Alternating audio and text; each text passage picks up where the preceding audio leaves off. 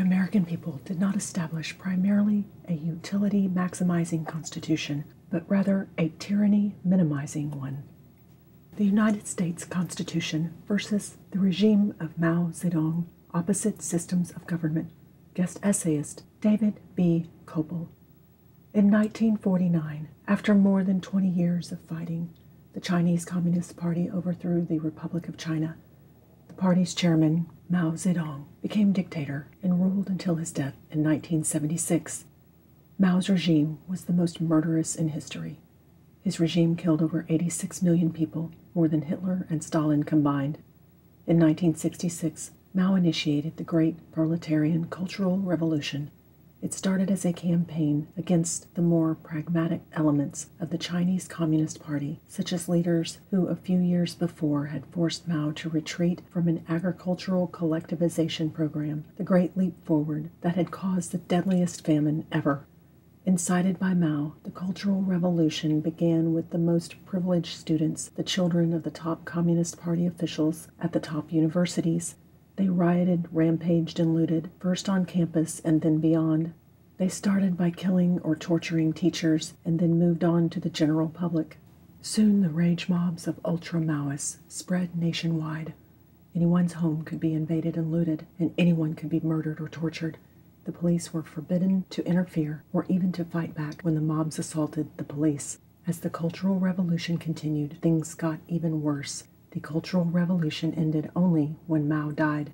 The Americans who created the United States Constitution could not know about the tyrants who would arise in the 20th century. They did know of bad men who had tried to seize absolute power, such as Julius Caesar in the Roman Republic or King James II of England. Yet the worst of English kings or Roman emperors were mild in comparison to the totalitarian Mao regime. The American people did not establish primarily a utility-maximizing constitution, but rather a tyranny-minimizing one. Rebecca I. Brown, Accountability, Liberty, and the Constitution. This essay describes some of the provisions of the U.S. Constitution that aim to thwart absolutism and totalitarianism. The information about China under Mao is based on David Kopel. The party commands the gun, Mao Zedong's arms policies and mass killings in Nicholas J. Johnson, David Kopel, George A. Mossery, E. Gregory Wallace, and Donald E. Kilmer, Firearms Law and the Second Amendment, Regulation, Rights, and Policy. The preamble to the Constitution states, "We the people of the United States, in order to form a more perfect union, establish justice, ensure domestic tranquility, provide for the common defense, promote the general welfare, and secure the blessings of liberty to ourselves and our posterity, do ordain and establish this Constitution for the United States of America." The principles and the results of the Mao regime were the opposite. For example, starting in 1972 to 73, the people were ordered to condemn the reactionary ideas of Confucius, such as the people are the foundation of the state, and depositing riches in the people. As described below, the Mao regime cultivated injustice, domestic violence, the welfare of the ruling class at the expense of the people, and the eradication of liberty. The regime did provide for the common defense in the sense that China was not invaded in 1949 to 76, other than in some border clashes with the Soviet Union. The U.S. Constitution creates three distinct and independent branches of government. All legislative power herein granted shall be vested in a Congress of the United States, Article 1, Section 1. The executive power shall be vested in a President of the United States of America, Article 2, Section 1.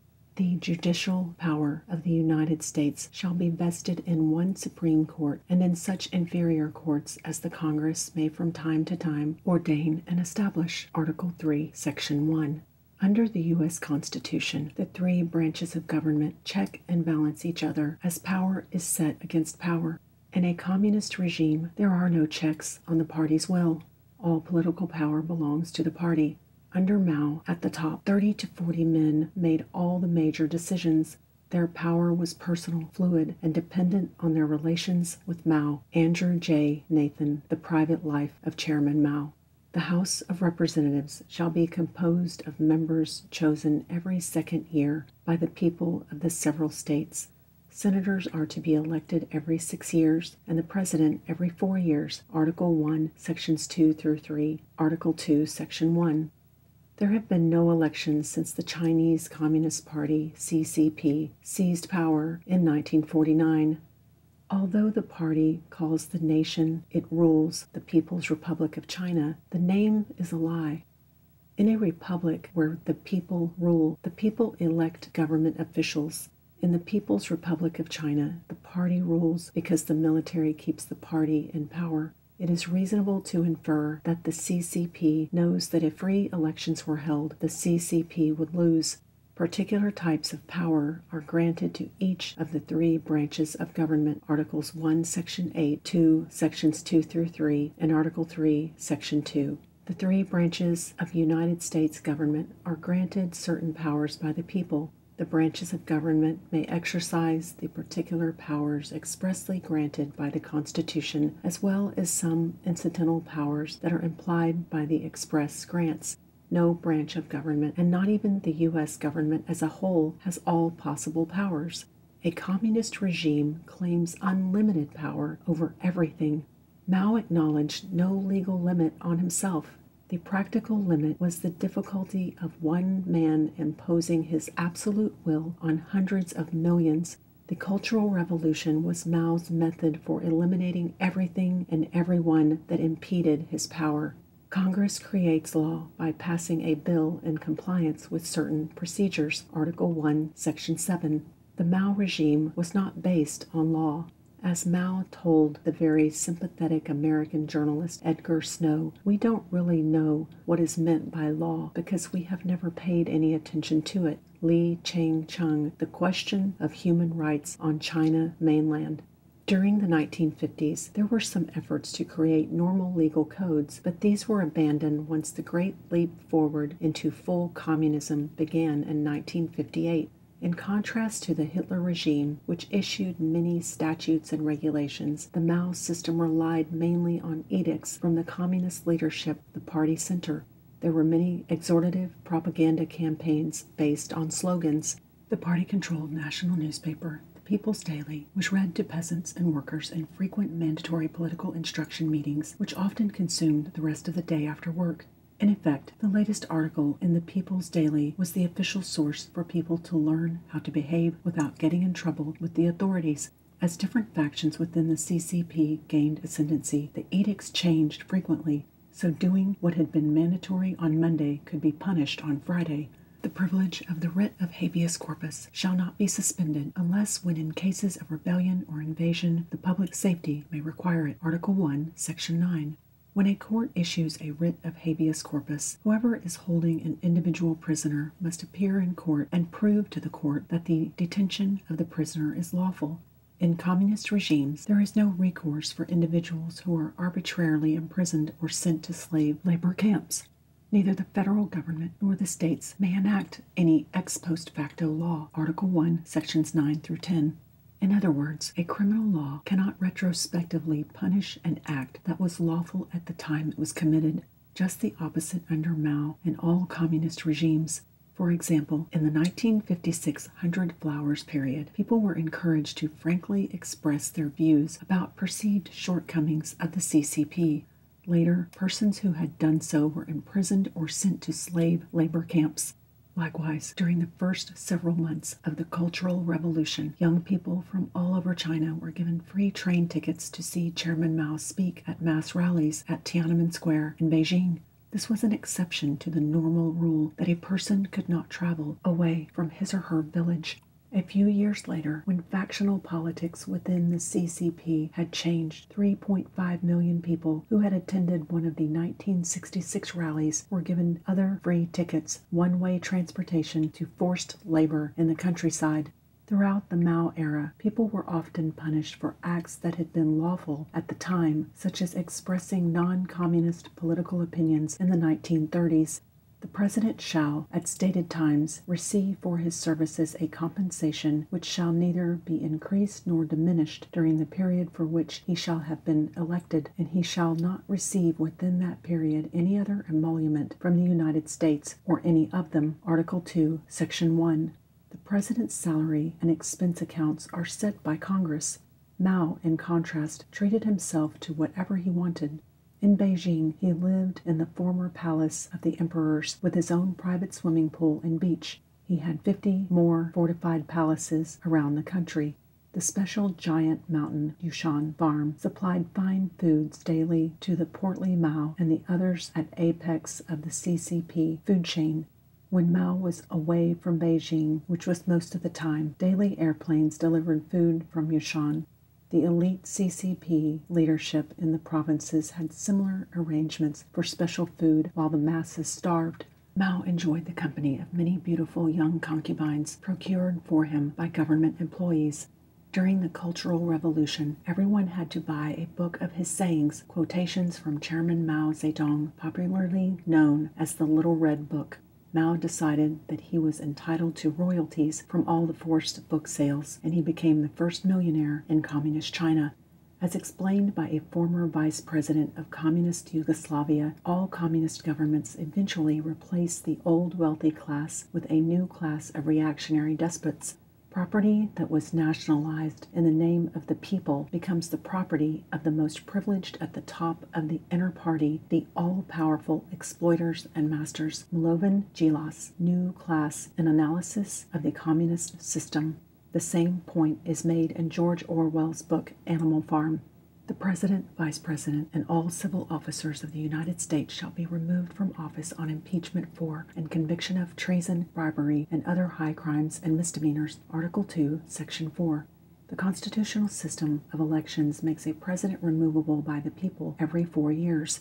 In addition, a president may be removed during his term if he is impeached by the House and then convicted by the Senate. In 1974, President Richard Nixon resigned when facing certain impeachment and conviction because of his crimes, including the cover-up of an attempted burglary directed by Nixon's staff at the Democratic National Committee office at the Watergate office complex. But there was no way to remove Mao, even when, as in the Great Leap Forward or the Cultural Revolution, the majority of the people and even the majority of the CCP elite thought that he was leading the nation into ruin. Like a bad Roman emperor, Mao could only be removed by force.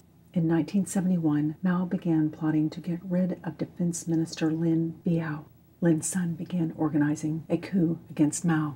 The plan was to bomb Mao's train in September 1971 when he would be returning from a trip to southern China to shore up support from the army generals there for Mao's plan to remove Lin. But Mao, knowing he was widely hated, often changed his travel plans at the last minute as a security precaution. This time, the last-minute change saved his life. Lin Biao and his family tried to flee to Mongolia, dying in a plane crash on September 13, 1971. The judicial power of the United States shall be vested in one Supreme Court and in such inferior courts as the Congress may from time to time ordain and establish. The judges, both of the supreme and inferior courts, shall hold their offices during good behavior, and shall, at stated times, receive for their services a compensation which shall not be diminished during their continuance in office. Article 3, Section 1. The trial of all crimes, except in cases of impeachment, shall be by jury. Article 3, Section 3. In all criminal prosecutions, the accused shall enjoy the right to a speedy and public trial by an impartial jury of the state and district wherein the crime shall have been committed, which district shall have been previously ascertained by law, and to be informed of the nature and cause of the accusation, to be confronted with the witnesses against him, to have compulsory process for obtaining witnesses in his favor, and to have the assistance of counsel for his defense. Amendment 6. The U.S. Constitution guarantees the right to jury trial with fair trial procedures, such as the right to counsel public proceedings and the right to cross-examine witnesses. Federal judges hold their positions until they choose to retire, and they cannot be removed for political reasons.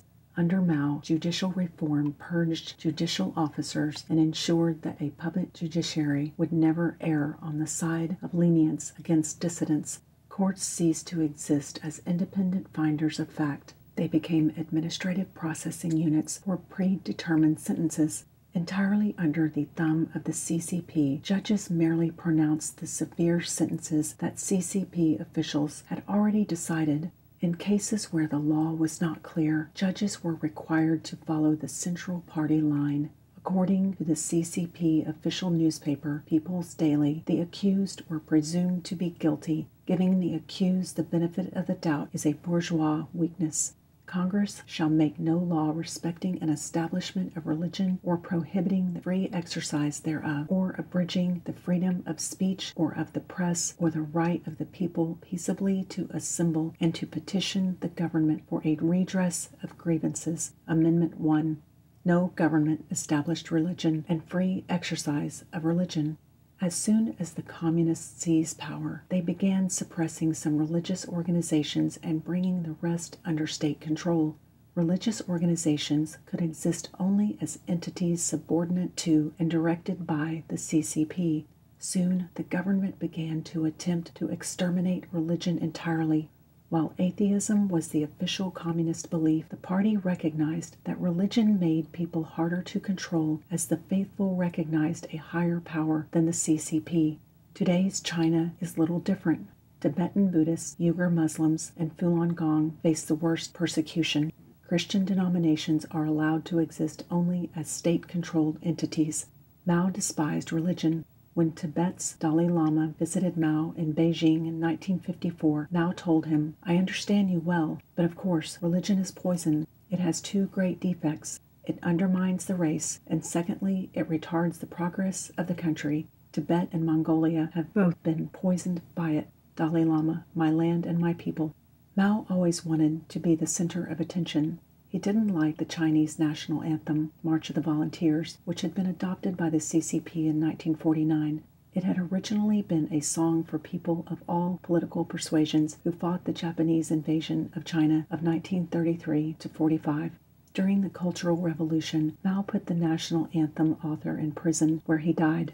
Although Mao did not formally change the national anthem, for almost every occasion that the national anthem would be played, Mao made the state media, the only media, instead play a song about him. The East is red. The East is red, Don Feng Hong. From China comes Mao Zedong. He strives for the people's happiness. Hurrah, he is the people's great savior. Chairman Mao loves the people. He is our guide to building a new China. Hurrah, lead us forward.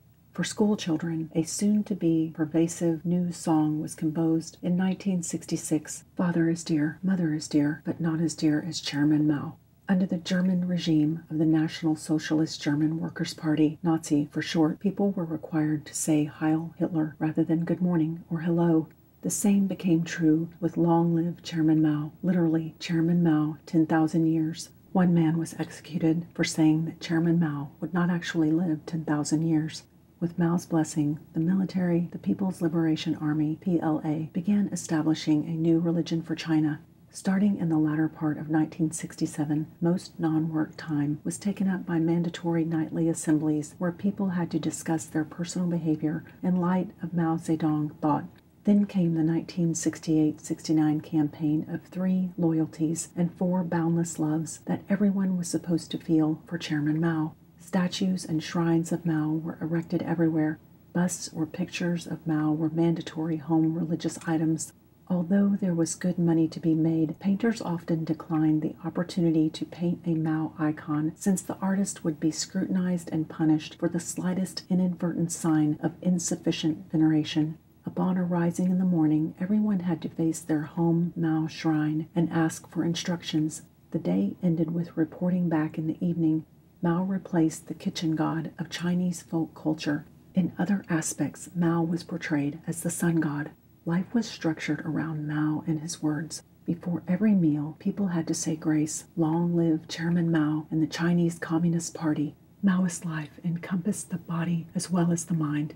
Instead of normal sports, the new exercise routine was quotation gymnastics, a set of group exercises in which participants shouted Mao quotes related to the motions. For example, in the third set of exercises, the leader would yell, "Political power grows out of the barrel of a gun." The exercisers would make 9 thrusting and stabbing motions with imaginary bayonets.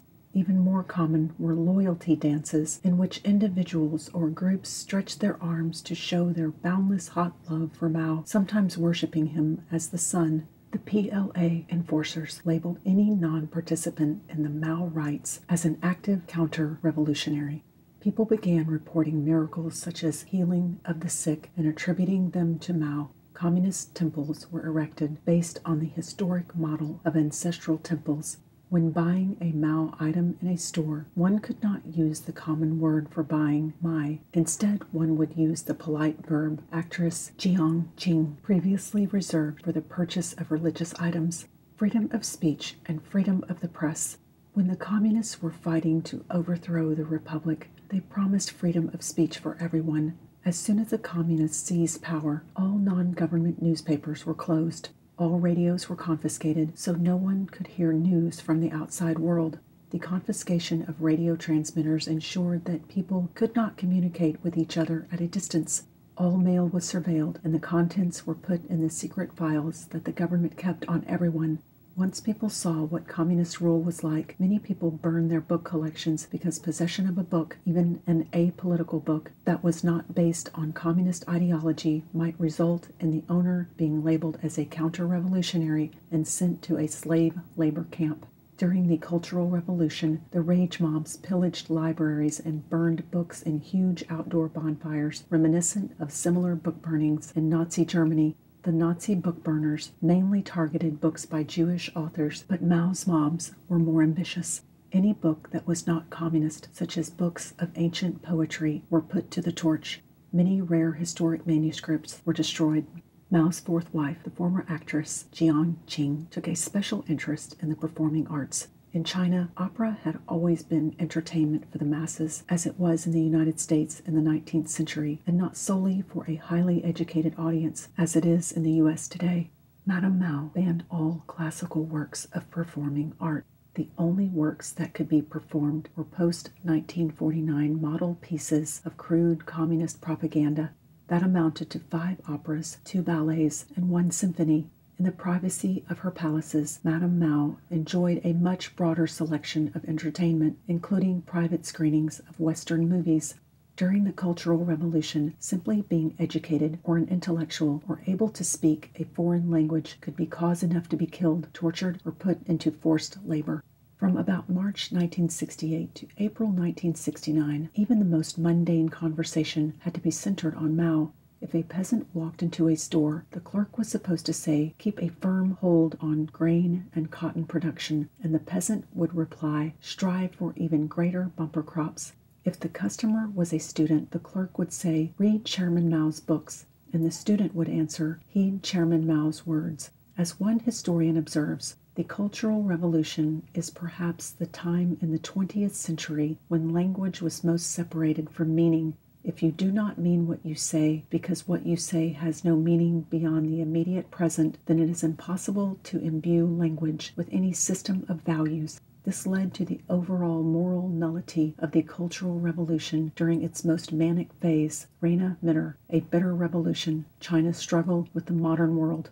Or as George Orwell wrote about a fictional totalitarian government very similar to communism, the intention was to make speech, and especially speech on any subject not ideologically neutral, as nearly as possible independent of consciousness. George Orwell, Appendix, The Principles of Newspeak. Right to petition the government for redress of grievances. Of course, there was no such right in Mao's China, especially during the Cultural Revolution. Sending the government a critical petition would lead to every signer being imprisoned, tortured, sent to slave labor camp, or executed.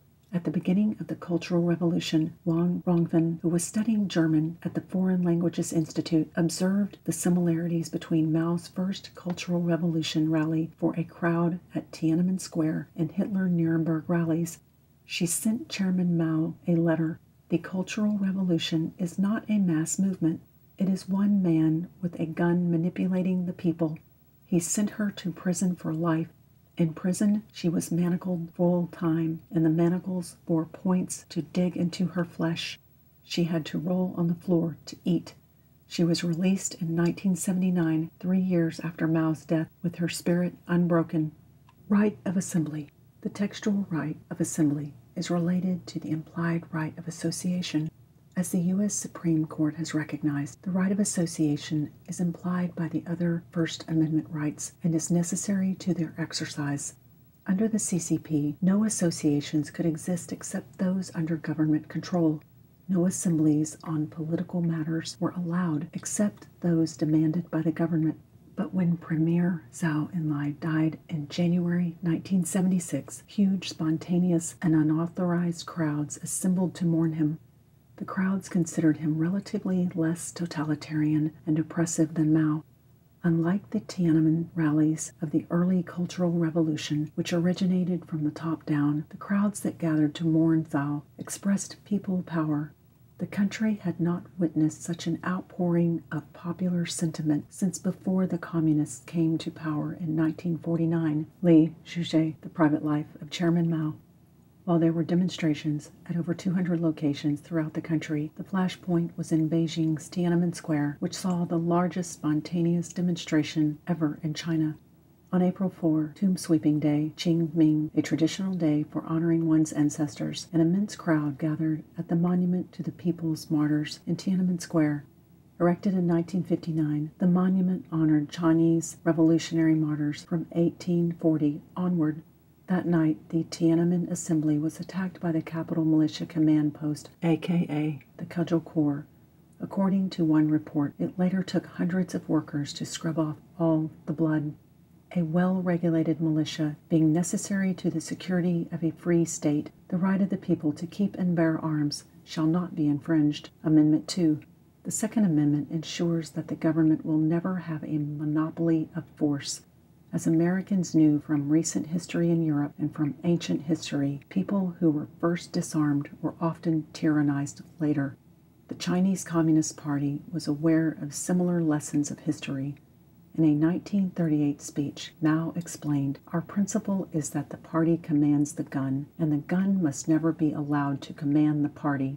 According to the Marxist theory of the state, the army is the chief component of state power. Whoever wants to seize and retain state power must have a strong army. Problems of war and strategy. In 1949, one of the new regime's first acts was to confiscate weapons. Yung Chang and John Halliday, Mao, The Unknown Story. Homes were inspected to search for forbidden items, from weapons to radios. Frank Decatur, The Tragedy of Liberation, A History of the Chinese Revolution. By ensuring that all the people could be armed, the Second Amendment aimed to ensure that the militia would be drawn from all people. If the government were allowed to disarm people, then instead of a general militia of the people, there would be a select militia of the government's favorites and toadies. At the Virginia Convention for ratifying the U.S. Constitution, George Mason had warned that a select militia would have no fellow feeling for the people. As the U.S. Supreme Court noted, in England, the despotic Stuart kings in the 17th century had used select militias loyal to them to suppress political dissidents, in part by disarming their opponents. District of Columbia versus Heller. Further, said the court, the Second Amendment was enacted in part to assuage fears that the U.S. government would disarm the people in order to impose rule through a standing army or select militia. Under Mao, a select militia was the instrument for forcing most of the population into de facto slavery. In the 1958-62 Great Leap Forward, the select militia became the instrument that caused the deaths of over 40 million people from famine. In a nation of over 600 million people, the select militia comprised fewer than 2% of the population. Unlike in the American system, militia arms were not personally owned, but were usually centrally stored and guarded. According to a political refugee interviewed in Hong Kong in the 1950s, in a farm commune of 15,000 families, there would be about 1,500 militiamen chosen from the politically correct who would have rifles. Of these, there was a further selection of 150 super reliable men whose rifles were always loaded. Suzanne Laban, The Anthill, The Human Condition, and Communist China.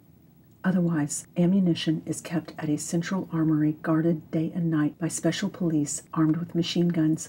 As an extra precaution, the personnel of this guard is changed every 2 months. 150 always armed males could control 15,000 families. They would turn out to be crucial in enforcing discipline not only during the frenzy to establish communes, but throughout the years of famine that lay ahead. Frank Decatur, Mao's Great Famine, The History of China's Most Devastating Catastrophe, 1958 to 1962. Local militia were a critical ingredient in the CCP's consolidation of power in the countryside. Elizabeth J. Perry, Patrolling the Revolution, Worker Militias, Citizenship, and the Modern Chinese State. The militia movement and a small corps of trained fighters brought military organization to every commune. All over China, farmers were roused from sleep at dawn at the sound of a bugle and filed into the canteen for a quick bowl of watery rice gruel.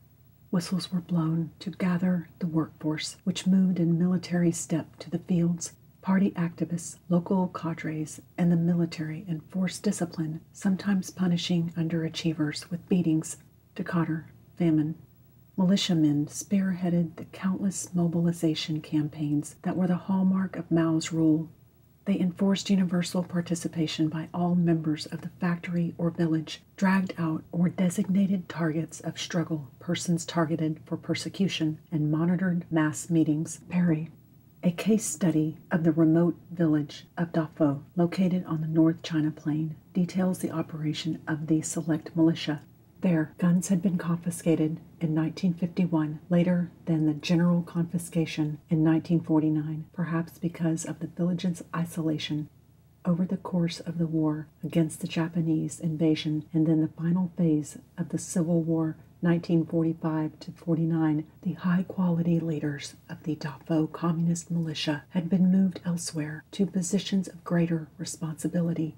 The militiamen left behind were the dregs of society. Villagers remember them as poorly endowed, uneducated, quick-tempered, perfidious hustlers and ruffians who more often than not operated in an arbitrary and brutal political manner in the name of the Communist Party. Ralph A. Thaxton, Jr., Catastrophe and Contention in Rural China, Mao's Great Leap Forward, Famine and the Origins of Righteous Resistance in Dafo Village. There were no rules against them exploiting or coercing peasants. To the extent that the national government provided subsidies, the militia took them. The Dafo militia had 30 guns and kept the crop fields under a 4-man armed guard day and night to prevent peasants from obtaining food. The militia was a repressive institution, and Mao needed it to press the countless rural dwellers who were resisting disentitlement by the agents of the People's Commune. These men were practically the perfect candidates to tear apart civil society and destroy human purpose. They had a lot in common with the Khmer Rouge in Cambodia, with Ceausescu's militias in Transylvania, and with the Janjaweed in the Darfur region of Sudan. In rural China in the late 1950s, as in these other killing field environments, such men were backed by state power. The militia and the Communist Party cadres carried large sticks they used to beat the peasants.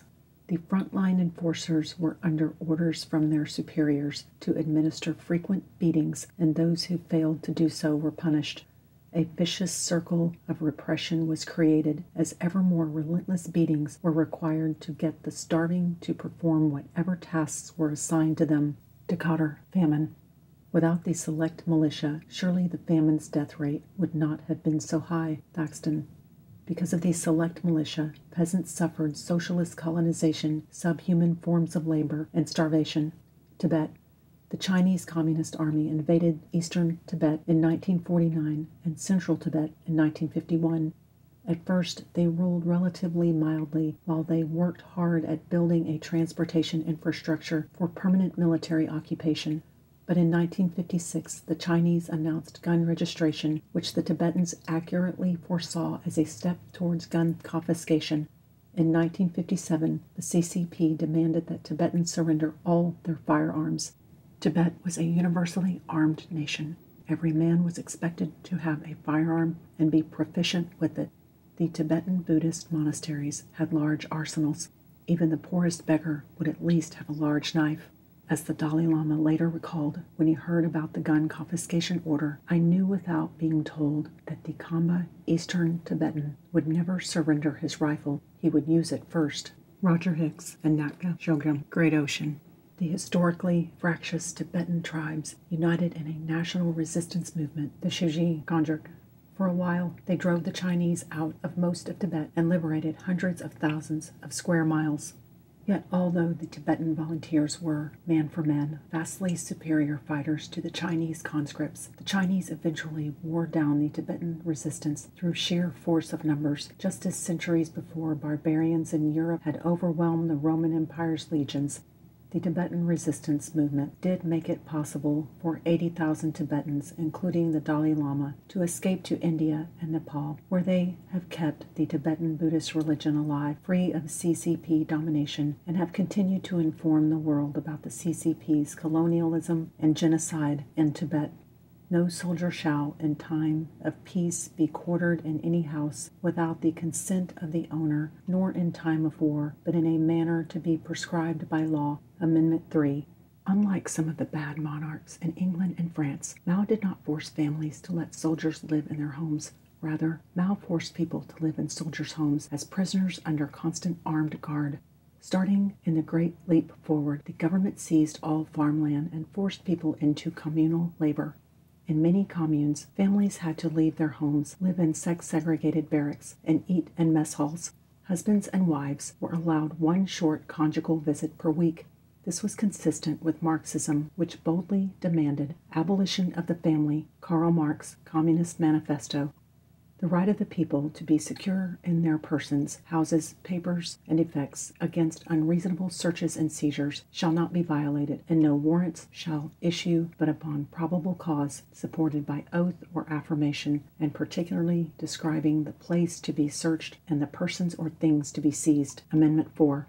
Starting in 1955 to 56, the CCP ordered that people allow home inspections at any time. This was part of a household registration system that also required people to reside in the registered place permanently unless they were given government permission to move. People could travel only when issued a permit, had to register when staying somewhere else overnight, had to register their own house guests, and had to report on the content of conversations with guests. All postal mail could be secretly opened by the government, its contents recorded in the government's secret files on every person to accumulate material for potential later use against the writer. During the Cultural Revolution, Mao's mobs, the Red Guards, searched house to house for concealed arms, books, religious items, gold coins, and evidence of disloyalty. If something was found, the victims were tortured. Every night there were terrifying sounds of loud knocks on the door, objects breaking, students shouting, and children crying. But most ordinary people had no idea when the Red Guards would appear and what harmless possessions might be seen as suspicious. They lived in fear. Frank Decatur, The Cultural Revolution, A People's History, 1962 to 1976. Many people preemptively destroyed their books and artwork, lest the Red Guards discover them. Ordinary thieves posed as Red Guards to get in on the looting. Nor shall any person be subject for the same offense to be twice put in jeopardy of life or limb, nor shall be compelled in any criminal case to be a witness against himself, nor be deprived of life, liberty, or property without due process of law, nor shall private property be taken for public use without just compensation. Amendment 5. The prohibition of double jeopardy means that if a person is tried for alleged crime and acquitted, the government cannot prosecute the same person a second time for the same offense. This was irrelevant under Mao, since persons who were accused were always convicted the first time. While the Fifth Amendment forbids compelled self-incrimination was mandatory under Mao. If an arrested person did not confess to whatever crimes she was accused of, she would be tortured until she did. The Takings Clause means that government must pay compensation when it takes a person's property, but under Mao, property could be taken at any time. Some people had no property at all. For example, starting with the Great Leap Forward in 1958, the peasants forced to live in barracks on the collective farms were not allowed to own even a spoon. The communists had won the revolution in part because they had promised to give land to the peasants. The communists did so in the years immediately after the revolution. Then, starting in 1958, the land was taken by the government. The peasants were turned into serfs, forbidden to leave the land and forced to labor under armed guard to produce crops, most of which the government would take without compensation. In the Cultural Revolution, Mao's rage mobs roamed the streets, attacking women for bourgeoisie behavior, such as wearing dresses or having long hair. Poor street peddlers, barbers, tailors, and anyone else participating in the non-state economy were attacked and destroyed. Many of them were ruined and became destitute. Excessive bail shall not be required, nor excessive fines imposed, nor cruel and unusual punishments inflicted. Amendment 8. The system of bail allows a person who has been arrested for crime to be released from jail pending trial if the person posts a bond to ensure that he will appear in court for trial. Under communism, once a person is arrested, the person may simply disappear, never to be seen in public again. While the Eighth Amendment prohibits torture, torture was a common tool of the Mao regime. Soon after the communists seized power in 1949, their land reform program encouraged peasants to torture and then kill small farmers and landlords. If Mao decided that a high-ranking official was now an enemy, he would have the official tortured in front of an assembly of the communist elite. In the Cultural Revolution, Mao's rage mobs roamed the streets with leather belts with brass buckles, which they used to beat their targets senseless, often inflicting severe injury. Sometimes the victims were forced to lick their blood up from the street. Any pedestrian could be accosted by Red Guards, ordered to recite quotations from Chairman Mao, and then tortured on the spot for not having memorized enough of them. The Cultural Revolution also brought a savage campaign of genocide and torture of the minority Mongol population living in north-central China. Ethnic minorities in other border regions received similar treatment. A new round of purges began in 1969 and ran through 1971, based on a supposed May 16th conspiracy from 1966. This was the date that a circular had announced the creation of the Central Cultural Revolution Group, which would publicly unleash the Cultural Revolution several days later. Supposedly, May 16 was also the debut of a secret plot against Premier Zhou Enlai. Although Zhou was himself a member of the Central Cultural Revolution Group, there were others in the group, including Mao's wife, who hated him and plotted against him. Whatever the intrigue at the top, the persecution of May 16th elements did not target Madame Mao, but instead large numbers of people who had no plausible connection to any conspiracy. They were tortured into confessing to having joined a conspiracy that they had never heard of before they were arrested. Meanwhile, in rural areas where the Cultural Revolution was less intense, the local militias, aware of all the killing and torture going on in the towns and cities, decided to demonstrate their loyalty by going on their own spontaneous murder and torture sprees. The victims were not participants in Cultural Revolution politics. Rather, the targets were the four types who since 1949 had always been easy targets for attack. These included former landlords, anyone who had owned a small business before the revolution, anyone who was claimed to be a non-communist, and any bad element who had supposedly deviated from the CCP orthodoxy of the moment. Victims were typically denounced in public show trials that everyone in the village had to attend. Some victims were executed in plain sight to spread terror. Execution methods involved firearms, beating, and torturing people to death, always common under Mao, or imaginative procedures such as marching victims off a cliff. The enumeration in the Constitution of certain rights shall not be construed to deny or disparage others retained by the people. Amendment 9. The powers not delegated to the United States by the Constitution, nor prohibited by it to the states, are reserved to the states respectively or to the people. Amendment 10. The U.S. constitutional system is based on the sovereignty of the people. The people delegate some powers to the federal government via the Constitution. The Ninth Amendment makes it clear that the Bill of Rights is not an exclusive list of the people's retained rights. The 10th Amendment affirms that the people and their state governments retain all powers that were not delegated to the federal government. Under communism, the people have no retained rights or reserved powers. The omnipotent sovereign is the Communist Party. Under Maoism, the only purpose of human existence was to serve Mao. Dave Kopel is research director of the Independence Institute, an adjunct scholar with the Cato Institute in Washington, an adjunct professor of constitutional law at the University of Denver's Stern College of Law. His website is davekopel.org. He is a regular panelist on Colorado Public Television's Colorado Inside Out and a columnist for the Reason magazine on the Volokh Conspiracy Law blog.